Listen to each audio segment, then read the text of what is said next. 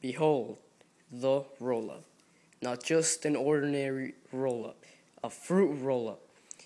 Okay, we've been in Africa for 2 months. 2 freaking months. And what is so hard about finding a good snack to eat in Africa while going into a safari?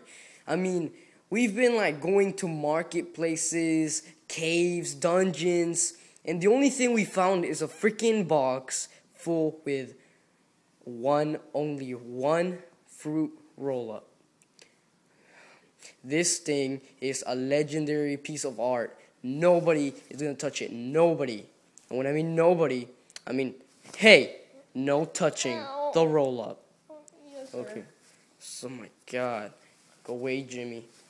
Anyways, like I was saying, I mean, the roll-up is like a really good thing because, I mean, roll-ups are full of rainbowish colors with tastiness, and I mean, it's so good though. Like it's really good. Like you just don't know what you're eating whenever you're eating it, especially when we're in Africa, the place where there's like no food, and I mean, it's like so rare to find these things, you know? Like, since Africa's like a really cool country, just not so many fruit roll-ups these days.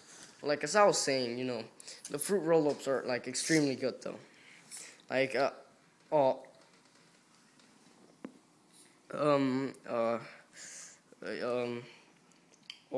my God. Oh my God.